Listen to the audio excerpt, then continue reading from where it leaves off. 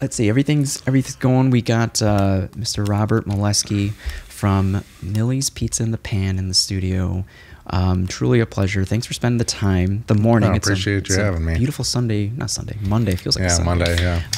The last couple of days have been really beautiful. This is like, for most people, probably ideal summertime weather. It's kind of that in between summer and fall. Like, yeah. You might be able to throw a hoodie on in the evening type. Fall's going to be right around the corner. Yeah, I was kind of over the heat. It was getting pretty intense for a while. Yep.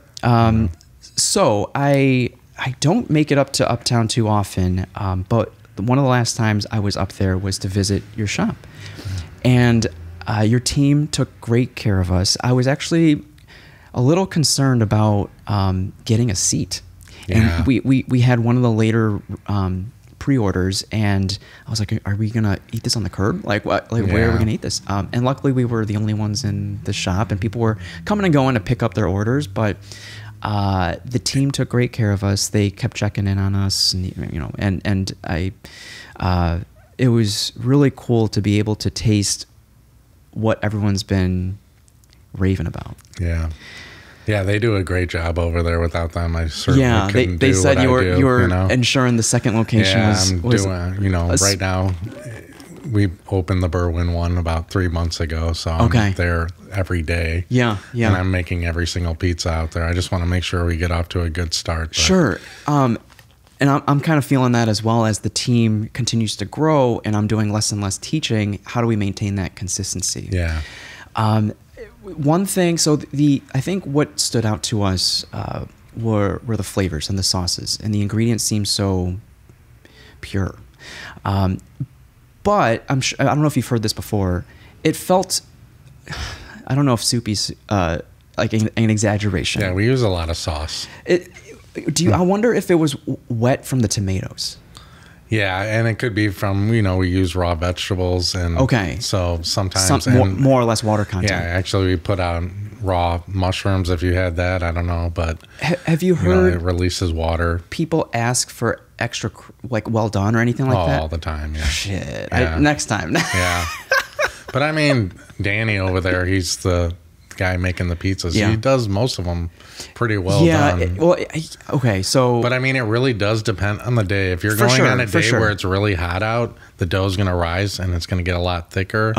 So it takes a lot longer to cook. Well, to be honest. One of the last reels that I saw on the page, after they cut it, I'm like, I didn't get that crunch. And I'm like, so if that was the case, I'll ask for well done next time. Yeah. And pizza goes through like a thing where it comes out of the oven, then it's super crispy. Yeah. And then a few minutes later, it'll start to fade to soggy, but then it will start to firm up after like 10 or 15 minutes. So it's like all pizzas kind of do that. So. Well, it's a hidden gem in Argyle. Yeah. If you were to take us back in time to a time before pizza, maybe a time before hospitality. How did you, I think on Steve's podcast, you mentioned you were a financial advisor for State Farm. And like, can you think of a time when you started thinking about what you might want to do? Oh, I mean, I knew from maybe 8 years old that I wanted to be in the restaurant industry because growing up, I never really watched cartoons or anything like that. I was always watching cooking shows. Like Yan Can Cook. My mom would put that on. Frugal Gourmet. Things like that. I always was way more fascinated. Julia Childs. So, and what about it? Was it the talking? Was it the actual production? Was it the showmanship? Was it sharing some of your passions in something that's tangible and consumed sometimes immediately in front of you? Yeah, exactly. I mean, who doesn't love food? Right. And it was just love watching the techniques that they were using, producing the products, and walking you through the process. So I just always found it fascinating. But I guess what were some of your earliest memories of maybe cooking or being in the kitchen? I mean, every Sunday morning I would go downstairs at maybe 8 years old, draw up a menu for my brothers and sisters. I would have 3 items on there to cook, very simple items. So they'd come down and then they would check a box which item they wanted me to make, and I would stand on a stool in front of the oven and make them breakfast. Wow. So How was grocery shopping for you? Like, would you go with your whoever's doing the grocery shopping? To be honest with you, my mom didn't really cook that much. Oh, yeah. So did you take I didn't take know. the helm? My grandmother was the one who cooked, but and we would see her. The Millie? Yeah, that's Millie. So when we would go visit her a couple times a year, she was always in the kitchen, and I was always spending time just watching her cook and helping her. Was Grandma abroad, or were they in the Chicagoland area? St. Charles. St. Charles, okay. Yeah. And you were in North Shore? Yeah, Winnetka. Oh, Winnetka, okay, Yeah. nice, Yep. nice. So, wow. yeah. She was always cooking everything from scratch, so she kind of grew my passion. I would always help her make things. So, what were some of the things that you would make together? Like pierogies, mashed potatoes. She had the best mashed potatoes. Very simple dishes. Polish food's pretty simple. Okay, so. okay. Yeah, she came from Poland, so. And then when it came time to school, do you have like extracurriculars like home ec? Oh, yeah. I Okay. took home ec in high school, but I never really thought I always wanted to open a restaurant. That was always in the back of my mind, and for some reason I was obsessed with opening a hot dog stand. Yeah. I love a good encased meat. I was like, if I can just open a small hot dog stand, pay my bills, I'd be totally content. Have you visited I've been on a red light chicken kick. Have you visited Red Light Chicken in Lincoln Park? No, I haven't. It used to be Devil Dogs by the DePaul area. Okay. And I've been going probably like twice a week. If not wow. Yeah. So and it's out of the way. It's like maybe a 25-minute drive from here. And like you said, something as simple as a chicken sandwich or a hot dog. Yeah. Have you been to Jim's Polish's? No, I haven't. Right off the expressway. I know about it. It's incredibly legendary. Jim's original, yeah. Not hate to admit it, but like I guess guilty pleasure of like that's probably a weekly thing as well. Oh, wow. And I tried to stop by during their 75th anniversary. Lines both ways around the block for I think they were giving it at a discount, but it's just like I'll come back. I'll pay the $5 for my Polish on another day. Yeah, I mean I love Super Dogs. Yeah, that's kind of my go-to spot. Okay, so, yeah. Okay. So then. Hot dog. But it never occurred to me to go for opening a restaurant. So I kind of went down, tried to take the traditional route and the jobs and get a safe job. And yeah. So I can relate to that. Like, who were some formative advisors or mentors or role models that pointed you in the direction of the safe bet versus entrepreneurship at an earlier time? Going to high school, the counselors and everything. Okay. So I just thought that was the best way to go, but I quickly found out that it was not for me. Did you do college?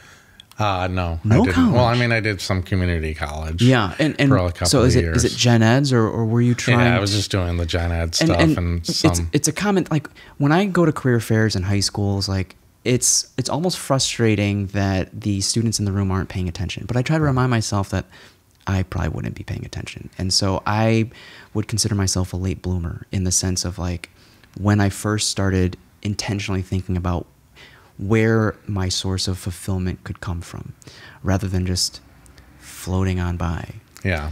And so when college didn't work out, what were the next steps then? I mean, I was absolutely terrible at school. Yeah. Especially in high school. I mean, I barely graduated. Okay. I have attention deficit disorder and OCD, so I struggled in school. Yeah. Very difficult. Where did you find your attention gravitating towards at that time? Just anything related to like art. I definitely don't have like that mathematical mind or so I don't know, creative. Okay. That's what I So always found myself being drawn to something creative. So at that time, what were you working on then? What were you thinking about? What were you, creative is kind of nebulous. So like, what were you during college, I was just working temp jobs and had a couple offers from corporate jobs. I was working at a medical lab facility, just doing paperwork. And, I eventually fell into doing the financial advising. Can you describe what was the family dynamic? Like, what did your parents do, and what did the siblings do? And where are you in the sibling? I'm the youngest. You're the youngest, yeah, so you had people. You had siblings to look up to. What you said? What did you say? Yeah, 8 kids. Oh, okay. Yeah, I'm adopted. Oh, okay. Yeah, so. But you still had role models within the family. Yeah, they're all older than me, and most of them were out of the house by the time. Okay. So I just have basically my brother and my sister.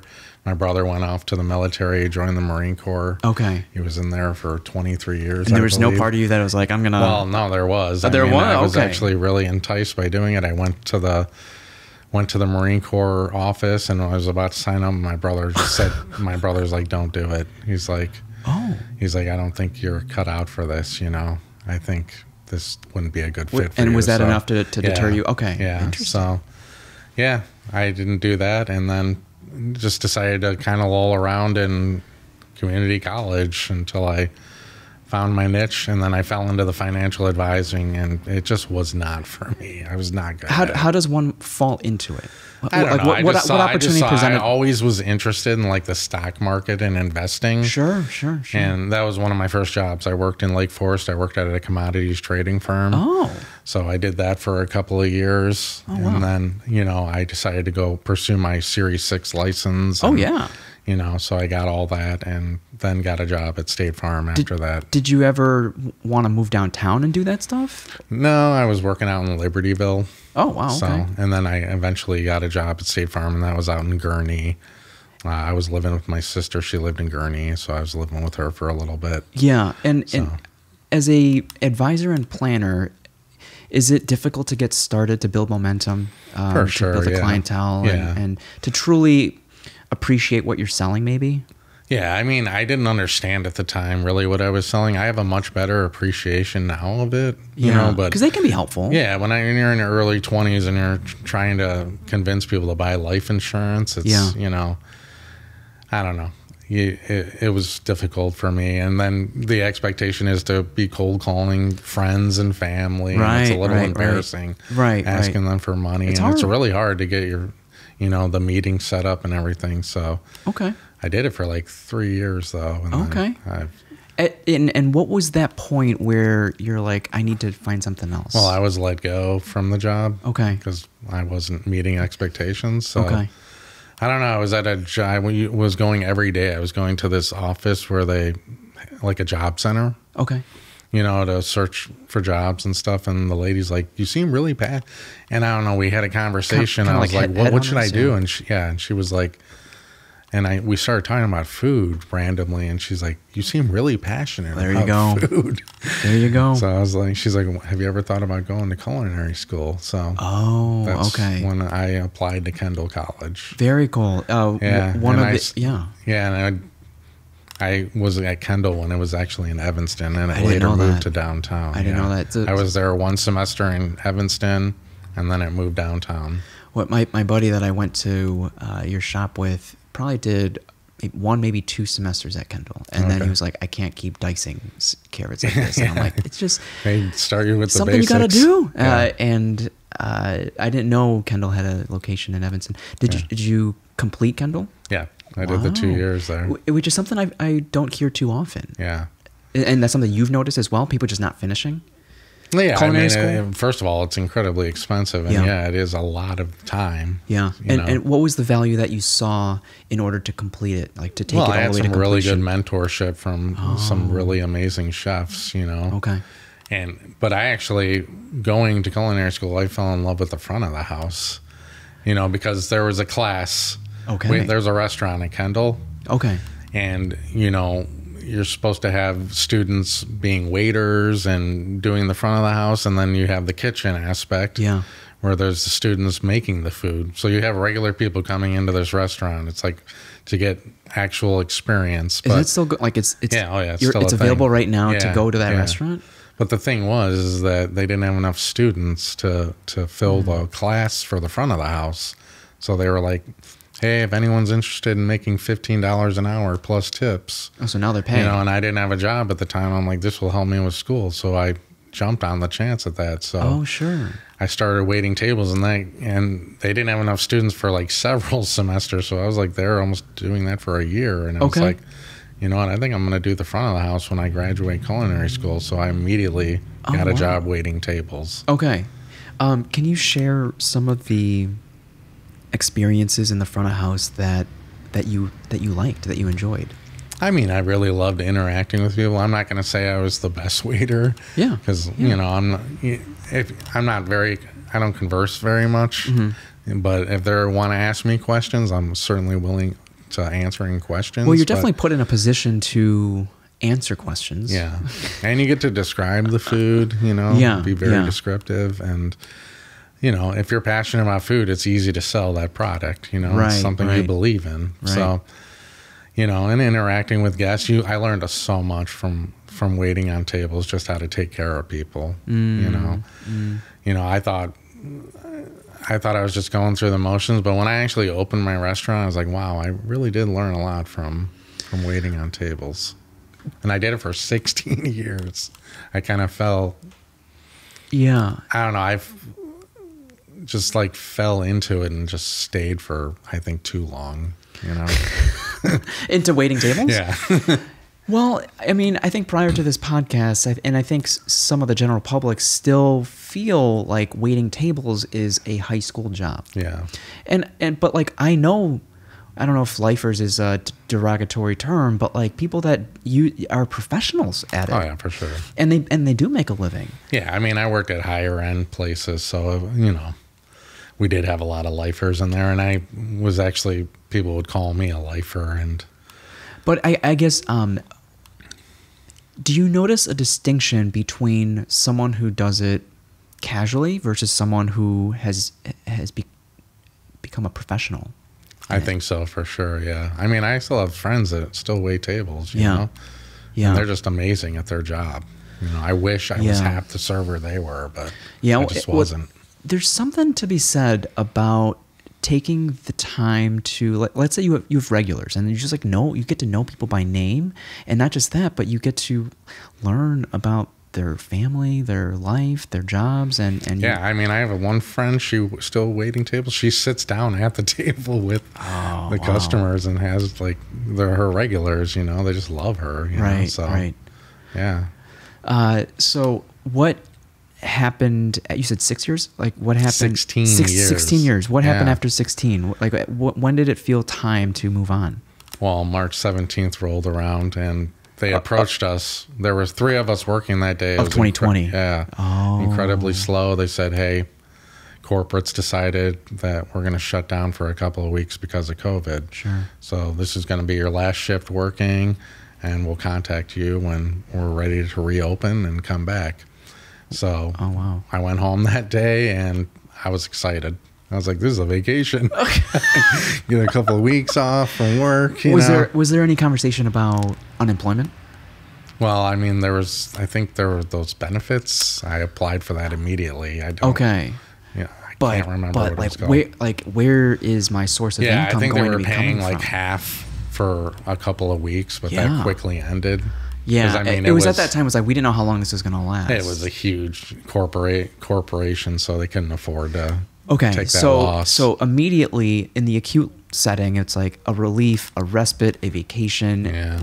When things started to settle, what were some of the thoughts then? After a couple of months it started passing, I'm like, wow, this is pretty serious. And obviously, as we all know, it changed everything. Right. So, I found myself kind of bored at home, and I was like, and I had already been making pizza prior to this.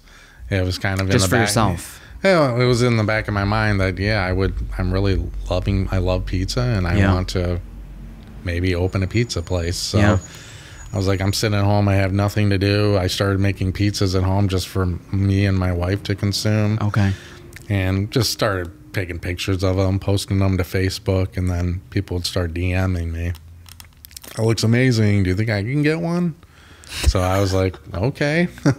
So, I mean, I would make the pizza. I bought little pizza boxes. Oh, wow. Box them up. I would literally drive them to the person's house and just drop them off on the porch. So it was contactless. And then they would Venmo me some money to cover the food cost. And it started becoming almost an everyday thing. So the reactions were positive. Yeah.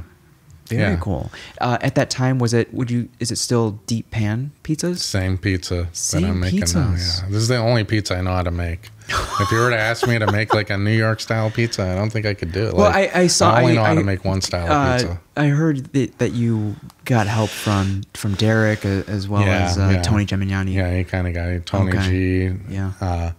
Been amazing mentors. Derek was the first one that. So after that, I decided I wanted to open a brick and mortar. Yeah. and I didn't realize the cost associated with it and getting a business loan. Sure. I had no idea that getting a business loan was next to impossible for someone who's... It's a miracle. Yeah. So I clearly didn't have the money for that, so I started looking at other avenues and came across the Ghost Kitchen avenue. Yeah. Is that we've seen a lot of startups start there. Yeah. Right? And how long were you there for? A year? Year and a half. A year and a half. Okay. Yeah. Okay. Found one in Humboldt Park. Yeah. Logan Square.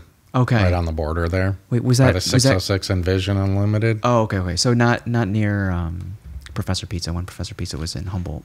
Close. I mean... close enough. But Okay. yeah. Okay. But yeah, so, I found that route. Very cool. A lot less expensive to start up. You just need to buy...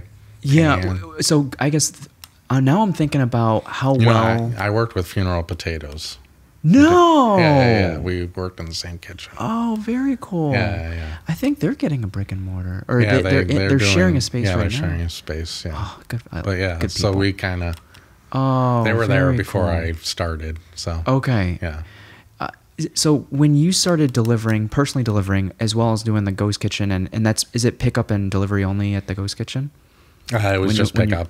Okay. Yeah, actually, I did do delivery through DoorDash. Did you notice? Because going back to my initial comment of how does pizza travel? What are some things that you learned along the way to maintain the quality of your pizza from production to consumption? Yeah, I mean it's still pretty rough with the delivery, especially we do everything through DoorDash. The way that they handle the pizza, outside of your control. They don't care. Oh my God!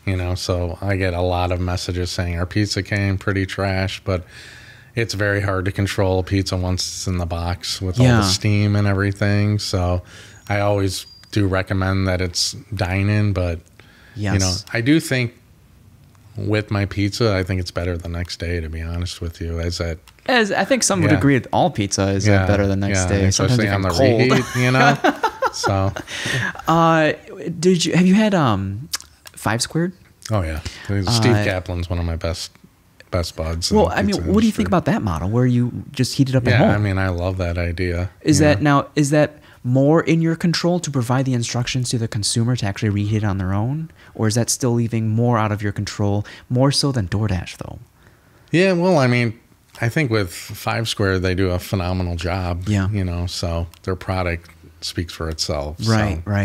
But it's you want the food to speak for itself, and it doesn't if it doesn't travel well. Yeah. And that's frustrating. Yes. And so I wonder if regular consumers' ovens can do the same job as a pizza oven. Well, I mean, you would have to have some maybe a pizza steel or something to get that bottom really crispy. You know what I personally do? What? I put it in the air fryer. Okay. I think that's the best way to reheat the pizza. Yeah, I agree. I mean, every time I bring a pizza home, the next day I'll pop it in the What air if you fryer.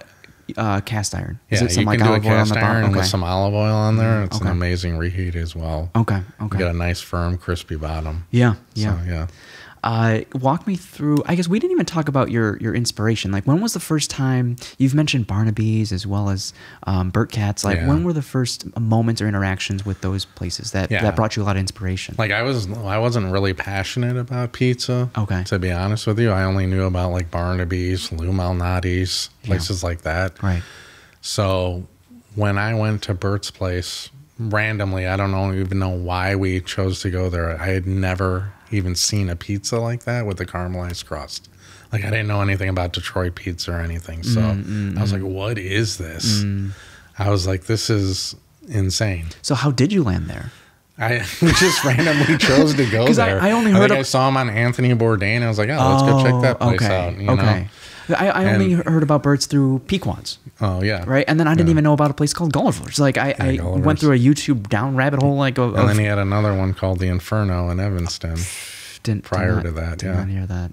Yeah, well, he seems like a really chill dude. Yeah, he passed away, actually. But, yeah, he was a very interesting guy. It's not just Italians that make good pizza. So, yeah, exactly. So, I mean, I wanted to learn how to make that style of pizza. Okay. So I dedicated myself to figuring it out. But going on blogs. Okay. Looking on the internet.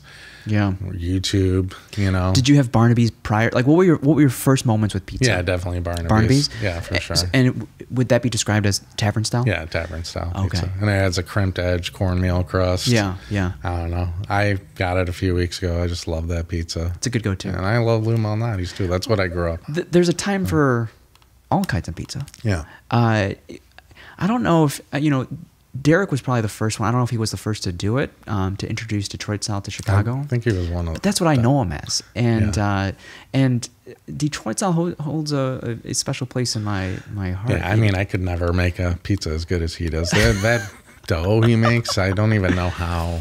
It's like so airy and light. Yes. Well, and what about the focaccia style of Professor Pizza? Yeah, I haven't tried. Ooh, okay. Yeah. Okay. Yeah. I was at Pizza Expo and he made a pizza. He was competing and I did try that. It was incredible. But yeah, I haven't tried all his styles. But yeah. Definitely one of the best pizza makers in Chicago. When someone, let's say a tourist, is going to be in town for a couple days and they're asking around, what should I try as far as pizza? It's a very hard, it's not just deep dish. Yeah, I mean, we have so many different styles. Another mentor of mine is Jonathan Goldsmith. He has Spock and Napoli. Oh, my God. And he makes, Neapolitan style pizza, which I think one of our faves, incredible. Yeah, Robert's Pizza and Dough Company. Mm-hmm. Yeah, there's so many amazing pizza makers in the city, so many different styles. Yeah. But I wanted to take this one particular style and just focus all my energy on that. If you were to pick maybe one aspect, was it the caramelized crust, or what really was the caramelized was distinct? I thought it was burnt. This pizza looks burned to me, and when I tasted it, I was like, wow. And I really, and this isn't like a knock or a pushback, but is there something about Burt's that you felt like you can add to the conversation that Burt wasn't already doing?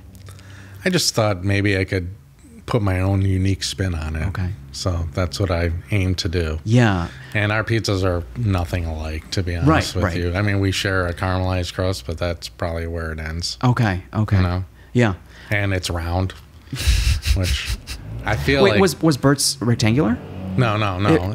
We both make round. Right. Okay. Yeah, he made it in the round, but with Detroit, it's square. Square, yeah. Always in a square pan. So. Yeah.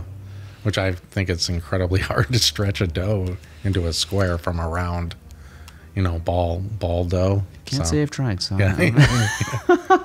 I would love to hear conversations between you and Derek, or if you guys ever wanted to come on, just borrow the equipment and just chat it up. I mean, you'll Spock. We tried doing that. We have 4 mics going. We could probably get a round table with whoever you wanted. Peace Pizza, Spacca. I think that'd be a very interesting conversation. Yeah, the list goes on and on. So then, how? Once you got the business license, how did everything just fall into place? Was it go time? The gates are open now. It's just take off. Yeah, it took a while to get the license because it was COVID, and you have to get a manager sanitation certificate, which you have to do in person. And they kept canceling the class. It was once a month.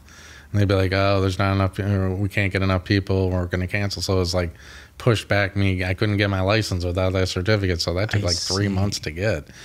And then I didn't really realize, I waited till the last minute to order the pans, and I didn't know they took 3 months. They custom make them. So I had pushed that back a little bit further because I need a bunch of them.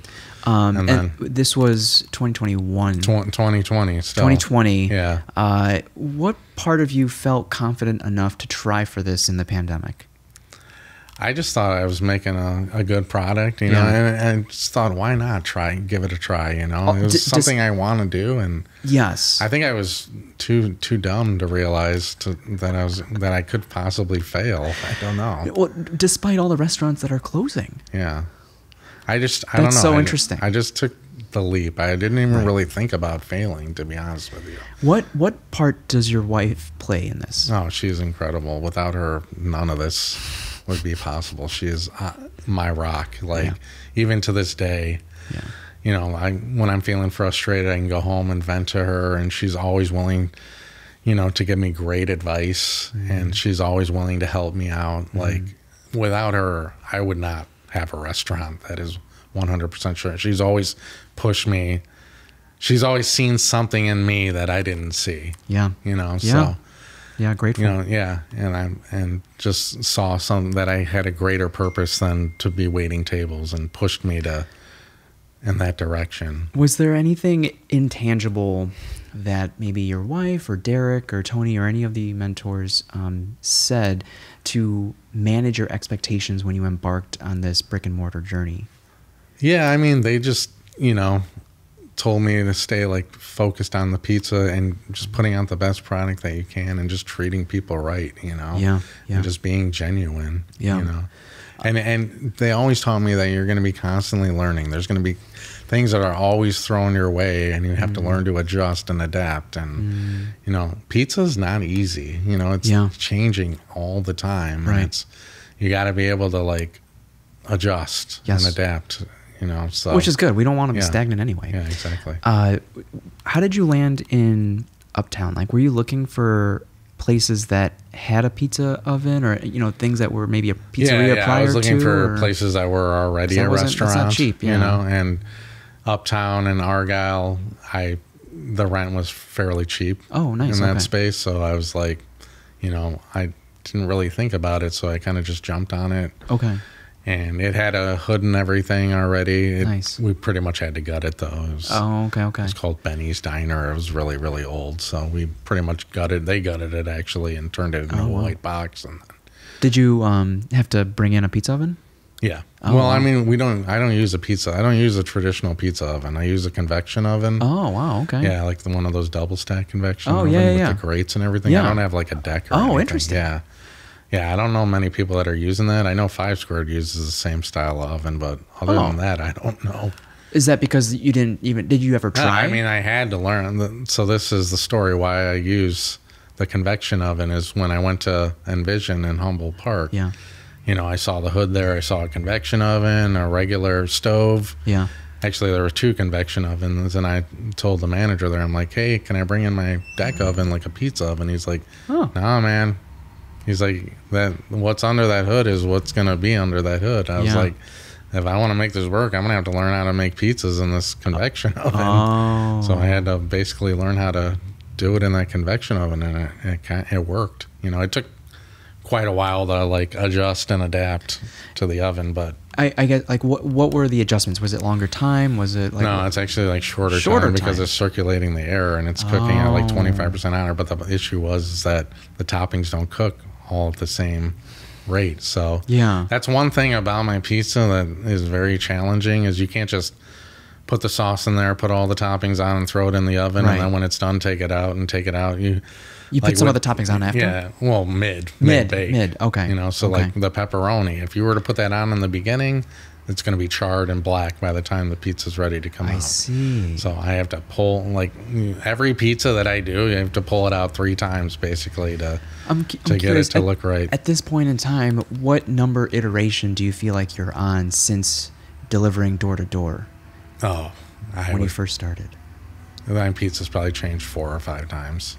Wow. Yeah, for sure. I started adding, like I do a caramelize, a ring of cheese around it. And I do that. I think it tastes like cheesy bread, which I think is amazing. That's the best. Basically, what I'm doing that for is just so I have a visual as to how far along the pizza's cooked. I see. Because I don't time anything. And is the door see-through? Is it glass? Yeah, so you don't have to open the door then? Well, I mean, I'm constantly opening, turning. You got to turn the pizzas all the time to make sure they evenly cook. So, okay. And you probably have 6, 7 going at one time, so you're constantly opening that door. So then, have you? What's the bottleneck at this point? What is it number of ingredients, because or the number of the amount of space you have to cook at the same time? Like, what's the it was very challenging when you had another restaurant in there and you're trying to work and you're trying to share the equipment and they're working literally shoulder to shoulder alongside you. It became just too challenging. Sure. And I also the time constraints with the ghost kitchen there at Humboldt, we were paying hourly to be there. So you feel like as soon as you walk in the door, it's a race against the clock, and you're rushing, and it's just not a relaxing environment because you're trying to save money by not being there as long, cutting down on prep time, things like that. Right. So I was like, I need to get my own space. So that's when I found the Uptown one. Okay. Yeah. When did you feel ready for a second location? I would say like a year and a half into it, we pretty much outgrew the space. Okay. You know, it's a really small kitchen. Yeah. So I can only have so many fridges in there, and we cold ferment our dough. So I found, you know, storing ingredients, and we're running out of space. You know, that's why we make a limited amount. It's just, that's the most we can do, you know? So I was figuring, okay, you know. But were you considering like moving to a different location or just having a second location? Either or, yeah. I mean, I would love, I hear our students come from Vernon Hills, sometimes Indiana. One year it was Milwaukee. And it makes me think, like, these people are willing to travel this far. What if I had another location? But I don't think we're ready for that because there are days that I'm not here at all. It's like, if I wanted more students, I'll just keep this location. Overhead's expensive. Yeah. I mean, I knew the product was good. Yeah. So I was actually looking in Milwaukee. I looked at several spaces in Milwaukee. Wow. I was thinking, I think this would be a real hit in Milwaukee. Yeah. You know, I think people would eat it up there, but just the traveling was so much that, you know, I was always scrolling through commercial and I saw the place in Berwyn that I'm currently at. It was for sale. Oh, nice. And I was like, wow, I cannot afford that. But I was like, I love that space. I would make an incredible pizzeria. So I kind of just forgot about it. And then I think a month later, I was scrolling through and then I saw it was for rent. Very interesting. They weren't able to sell it. So I called them up like that day and we met like a week later and at the space, and What about it was appealing as a pizzeria? It was there at an Italian ice place for 46 years. Oh, wow. You know, it was like an old house that was converted. I just loved, I don't know, I had that retro feel. I always try to get that retro feel, vintage feel, to pay homage to the pizzerias of the past. Pizza Fried Chicken Ice Cream? Yeah.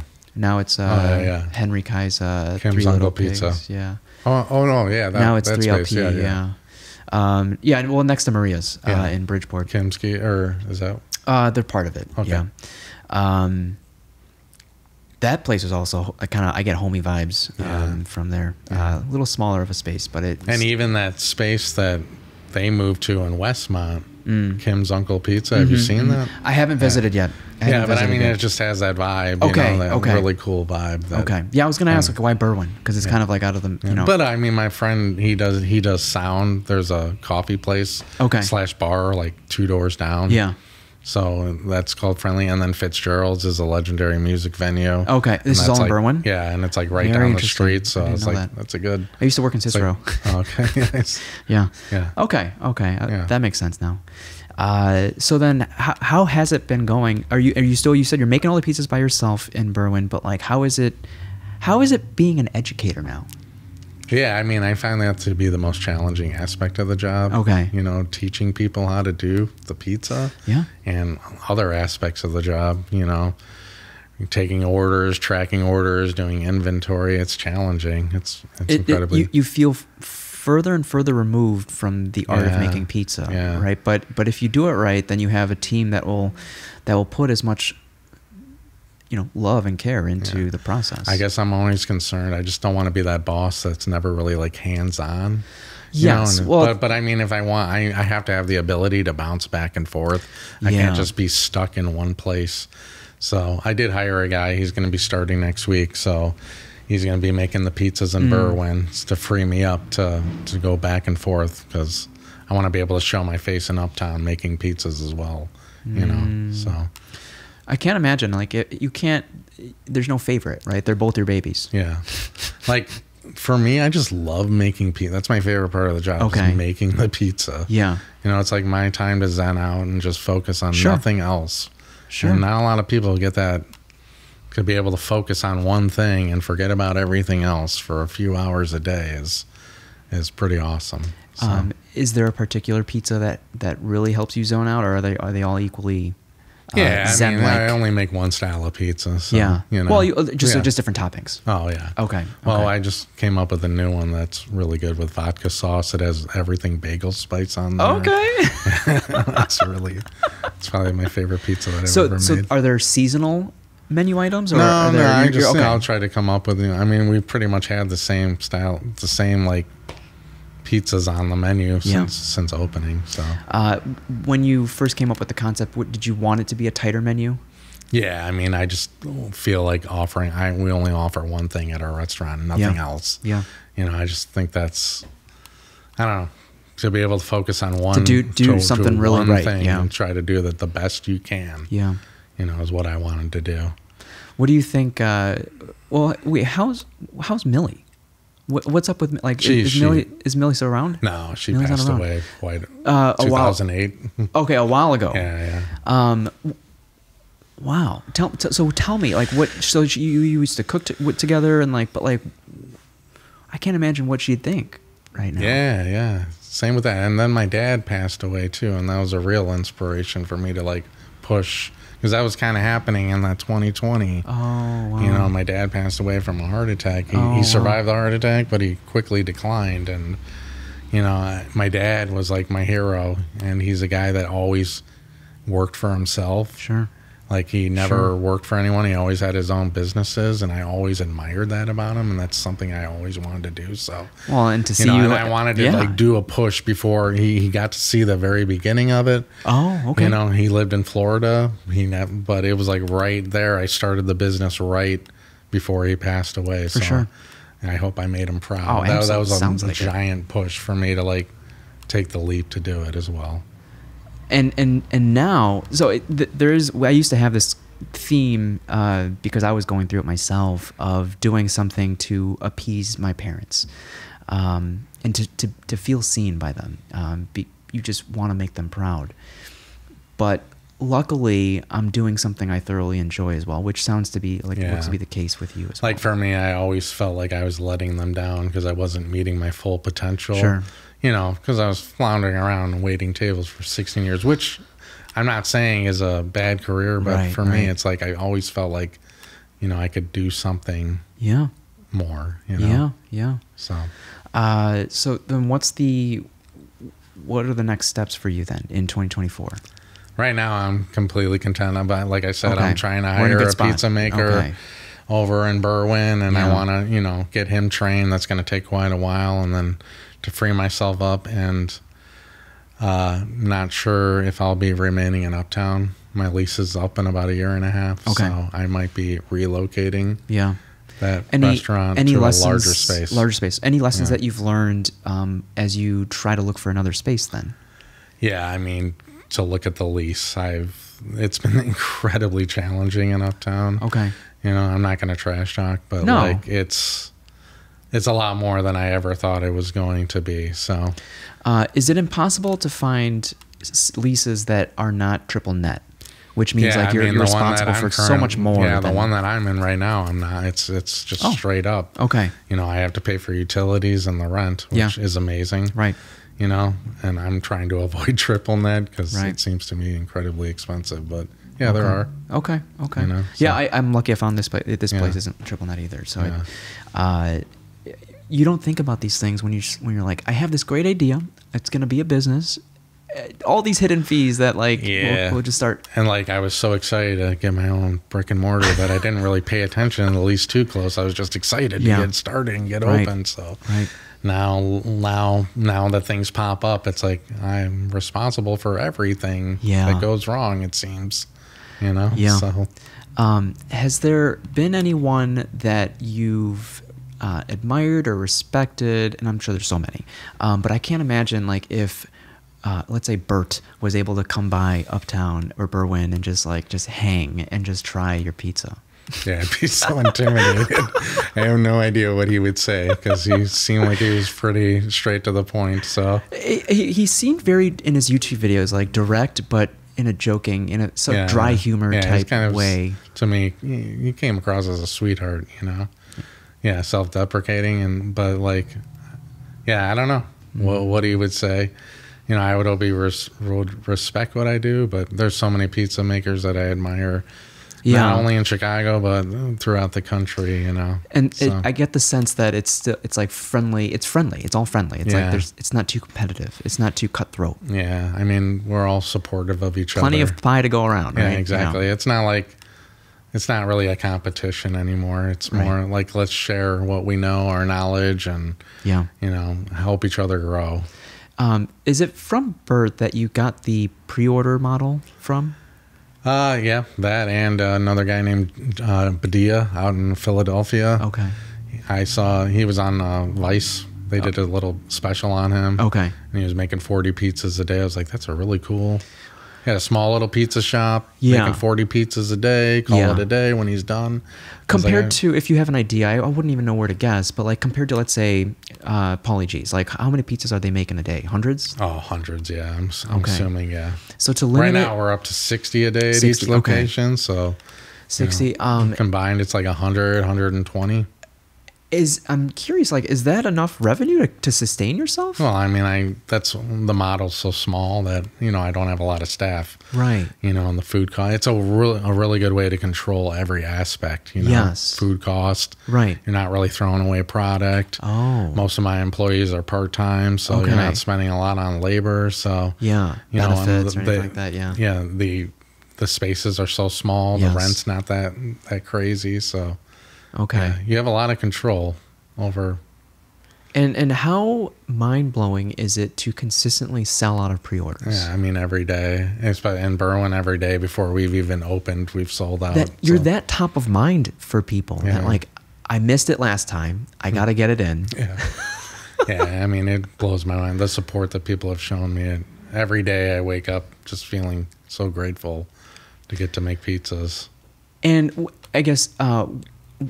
if it ever slows down, like, is there something that we can do or that you plan to do to, I don't know, like how do you reinvigorate supply and demand, right? It's just like, how do you, I mean, I hope that doesn't happen. I know, right? It's just, I guess I'll have to figure it out when and if it does happen. I don't really have an answer for you. With a larger space, what would that allow you to do? Have more like customers inside, more guests inside, just sit down, more dining and everything. And the Berwyn one is just pick up and delivery, you know. So okay.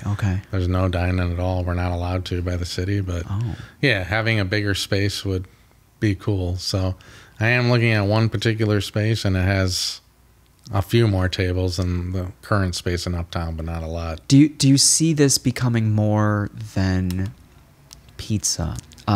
Like, for example, like sometimes like Derek will host collaborations or events within the space. I just did one with Lynn's Pizza in Chicago. Okay.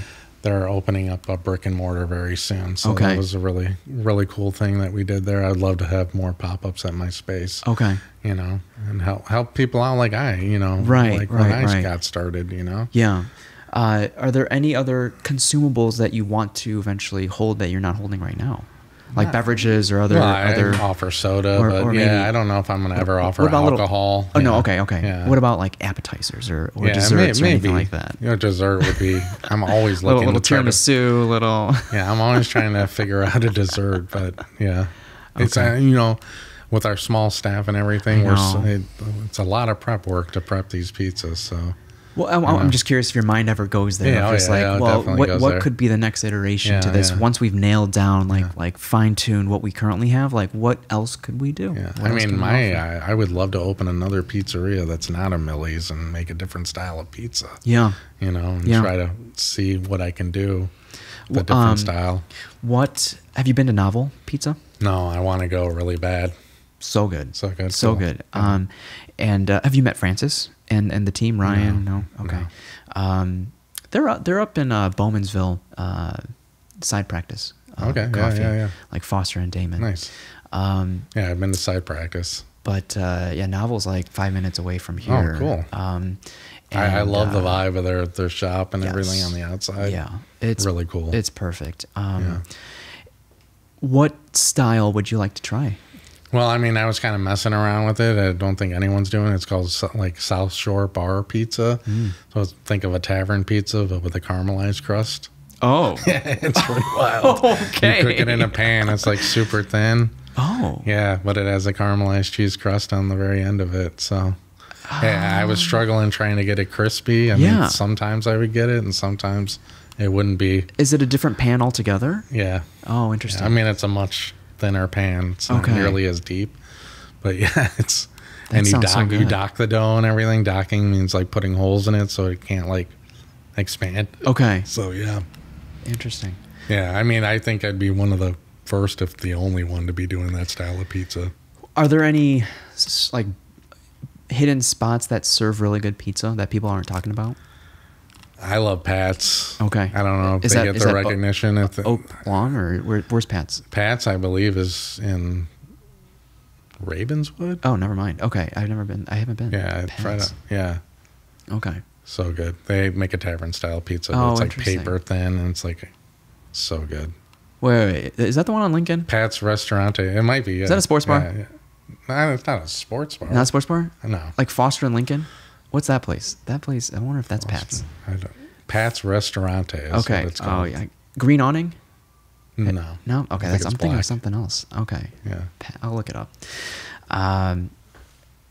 What else? I'm trying to.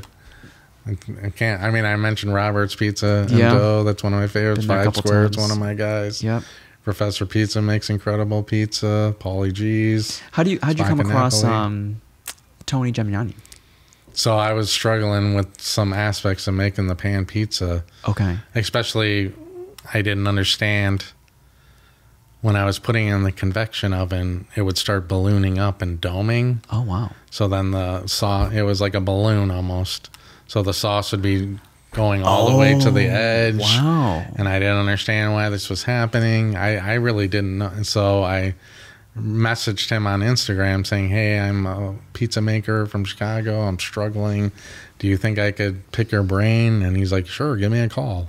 And we like set up a time, and I was like really incredibly nervous dialing the phone to talk to him, but he knew the answer before I even finished asking the question. He knew the answer. Easier said though than typing it out. Your dough's too cold, you know. Okay. Because we cold fermented, and when we pressed it in the pan, we didn't let it sit in the pan long enough. So that fixed the problem. What is it now? 3 hours? It's like two. It depends on the weather. Is it, in the winter, it's going to be a lot longer than the. So, but room temp or? Yeah. Oh, interesting. Yeah, I don't have like a proofer or anything. So. Wow. Yeah, so in the winter, but and then we started develop. I went out to San Francisco to check out his pizzeria. Nice. When he came to Chicago, he came with Professor Pizza to my spot, so it was pretty cool. Yeah. What? And at this time, was it when you were doing door to door? Is that when you came across this problem? No. Or was it at the Ghost Kitchen when I started? Yeah. So, you didn't have this problem prior to this. Well, I mean, I think it was the summertime, so the dough wasn't. It wasn't as cold. In the wintertime, it took a lot longer for the dough to get warm. Okay. So yeah. Interesting. Yeah. What were some issues that Derek helped you resolve? Well, he was more to kind of push me to open a brick and mortar. You know, he was kind of inspired me to take the next leap, take it from the Ghost Kitchen to. Well, I wonder what he saw that had made him feel confident in this leap, for sure, in a brick and mortar. Yeah, he tried the pizza and he said it was really good. So I don't know if he's like, I think you can do this, man. And I was just like, that's a good feeling. Yeah, that's a good feeling. Yeah, especially when someone of that caliber is telling you. Well, what was your experience with Derek prior to that? Nothing really. God damn, it's so gracious. Yeah, like I said, like I didn't really know about much about the pizza industry until like 5 years ago. You know, so. Well, what was your community prior to pizza?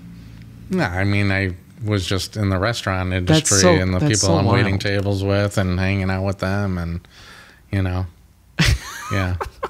It's surreal. Yeah, it's incredible. Like people don't really realize like the pizza community is like a family. It's pretty wild. There's conventions. There's pizza celebrities.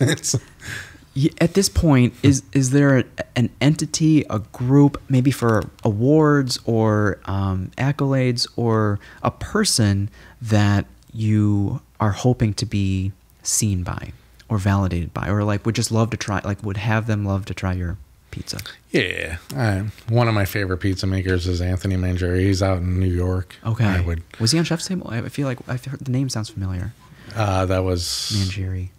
He's from New York. What's his? I can't remember his name. Yeah, I think the guy from Chef's Table is out in Arizona. Okay. But yeah, he kind of does a similar thing. He makes a Neapolitan style pizza, but he makes every single one himself. He makes a limited amount, and he's considered like the best. Interesting. Like in the world. Okay. So, or one of them. Yeah. So, you know, I've tried reaching out to him several times, but I never get a reply on Instagram. But you know, that would be amazing. There's I don't know him by name or by person, but we've been in the DMs a couple times. He has limited drops, but he goes by Casaza. Oh yeah. I think it makes him out of his apartment. Right? Like, and well, I remember we follow each other. First meeting Tony Scardino, and like that, he started in his apartment as well. Exactly. It's just like, what advice would you give? I don't know if he wants a brick and mortar one day, but like, I don't know if there's any advice to give. I don't know. They're killing it and doing what they're thing. It's just like, if you feel like you have a good product, then just go for it. Yeah. You know, I wish I didn't wait as long, but I'm also glad that I kind of waited as long as I did. I was 40 when I started my brick and mortar. You know? I don't think if I would have been young, I think I would have made a lot of mistakes, you know, and with spending or not setting aside the money for taxes. I see, you know, and just being kind of foolish. So I'm glad I waited till I was like mature enough to. Well, there's different perspectives, right? There could be that one perspective where like, I wish I started sooner. So I can imagine how much further you'd be now. Yeah. But you have this healthy perspective of like, well, I probably would have made a lot of mistakes, you know, as I think Henry Ford said that you shouldn't even open a business before you're 40 years old. He's like, you're not mature enough, you know? Okay. So. Okay. Is there anything else we haven't talked about or things that you want to manifest going forward, just kind of put out into the world? I just want to thank everyone for being supportive of my pizza. It never in my wildest imaginations would I ever think that I would have one restaurant, let alone two restaurants that are doing quite well. So I guess along to relay it back to a work-life balance, it can easily become your life. Yeah. How have you carved out time to spend with the family or friends or or yourself? You know, just doing the best I can. You know, when you have a business, it's a 7-day-a-week job. You know, so I always try to set aside at least one day and to spend time with my wife and go out, and I'll shut everything down. I'll shut the system down. I'll shut the emails down, the phone off. You know, just to be able to spend quality time, and you know, and every night going home and just spending quality time talking with my wife. How do you, because I'm going through this right now, how do you plan for vacations? I mean, I haven't been on vacation in a while. We were just talking about that. I'm like, we need to go on vacation, but right now I don't have the money. I just spent all my savings on opening a restaurant, so I'm trying to pay off my debts there, but oh boy, yeah, it's challenging. I want to get off to like a date. What's the last trip you took?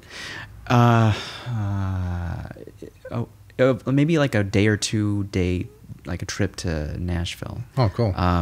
Gatlinburg for a wedding. So it was like really there and back. But we have 2 dogs that we have to plan ahead for to get boarding, or a shepherd mix, Staffordshire Terrier, and then a pointer mix. Nice. So they're like 7 and 6 right now. Yeah, we have a German shepherd. Yeah, and it's a lot. Well, and one of them's reactive, so like they, we have to, they have to ensure that they get along with other dogs, and ideally I would have someone house sit for us, so like they're in their home, and that's a whole process. Yeah, like getting someone to walk our dogs is incredible because he's so protective. As soon as they walk in the house, he's going crazy. And it's scary. It's that on top of finding a team you can trust to leave the business to. Yeah. Mm-hmm. Yeah, I mean, that's the biggest challenge to any business, I think. Finding the right crew, Yeah, like I said earlier, it's like, how do you maintain consistency as you continue to grow, and it without micromanaging? Yeah. Because if you can allow the team to have, and this isn't the only way to feel fulfillment, but like some level of creative input, some ownership about the process, whether it's like how they interact with the consumers, maybe coming up with a style of their pizza. I know Derek does this, maybe a seasonal, I don't know what, it's just like some level of ownership where a piece of them is in this process. Yeah, I mean, ideally, I would love to inspire all my guys to open their own pizzerias. That would be the greatest compliment to me, is if they went on to do their own thing. That's what my hope is for everyone, or even another avenue, whatever they choose to be passionate about. I hope they take something away from me, like, I learned this here. What have you noticed amongst your team, like when you're looking for help, when they're coming to interview? Do you notice that they want to stay in hospitality? Is this kind of like a seasonal temp job for them? Like what? Yeah, so it's a mix. It's a mix. Some people, they're just looking for something part time while they have a normal job. Okay.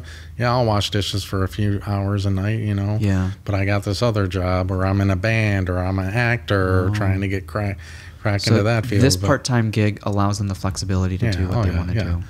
But then I also need the guys that are passionate about pizza and hopefully want to open a pizzeria someday. So it's a mix. Is there anything that you ask to tease that feeling out? I just ask them, like, are you passionate? I'm just super direct. Well, it's like it's easy to say certain things in an interview, I right? look for someone that's like detail oriented, because that's what it is. Every step along the way in pizza making counts. It matters. Yeah. Because every little thing that you're doing can affect the end product. Yes. And if you're off on one of those aspects, the pizza's not going to turn out right. So being detail oriented is like my main focus. You don't even have to have experience making pizza. Okay. In my eyes, if you're detail oriented and you're focused, I'll hire you. And what's the opportunity you present to expose that attention to detail? Yeah, I mean, I hope like an observational shift, or is it like like a stage. Okay, okay, I see. Yeah. Like, you give like a 30-day, and see how it's working out. Yeah, probation do you enjoy period. it? Right. Do I enjoy working with you? Because there aren't that many employees, so you really have to enjoy working with that person. Otherwise, right. It's not a great environment to work at. Well, is culture something you think about a lot? Oh, for sure, yeah. Okay. And that's like one of the main things that I focus on. I never want to like push my employees to work themselves to death to make my bottom line. Well, there's life outside of work. Yeah, exactly. Right? Yeah, that's why we're only open 4 hours a day. You know, and we close pretty early. Mm-hmm. Yeah, I think about work culture a lot. Okay, especially for myself. I don't want to burn out. I don't want my employees to burn out either. Right. Yeah. That's. For now, all I had, Robert. This was a pleasure. Yeah, this was amazing. Yeah. Thank you for doing this. I appreciate it. Where can people find you in person as well as online? Yeah, I'm at the Berwyn one every day. I basically live there. So if you ever want to say hi to me, just come when we're open. Okay. Yeah. Okay.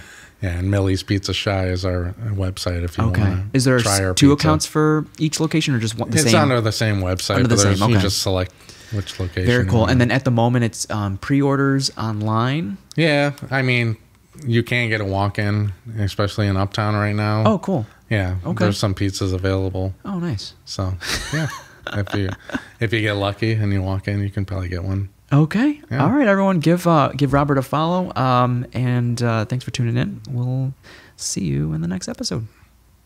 Bye.